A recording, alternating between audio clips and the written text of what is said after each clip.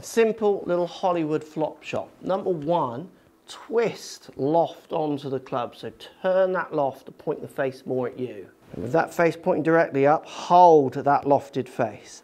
Then with your ball position, get it just forward of your zipper. So like a ball forward of your zipper. Little pressure on your lead foot. So a little bit more on this foot than this foot. Keep the handle quite straight, so don't get loads of handle lean.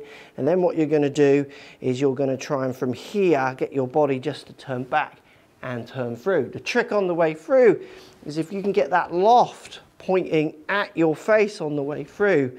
With this simple setup, turn loft on, straight handle, hold that loft, little bit of pressure left, ball position just left of my zipper, turn back, turn through, keep that loft on. You're going to get that high, simple little lobber that stops nice and quick every time.